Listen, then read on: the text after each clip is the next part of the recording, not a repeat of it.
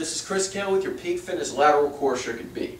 For this circuit, you're going to, once again, you're going to need a band or something that you can loop around the leg of a table. And what you're going to do is you're going to come out until you start to feel some pressure in your abs. What I'm looking for here is you're keeping your abs tight. The band, the handles of the band are spaced right here around, kind of adjacent to your belly button. What I'm looking for here are just 5 to 10 big circles forward or clockwise, 5 to 10 big circles counterclockwise, followed by a walkout to the side, just 2 steps forward, 2 steps back.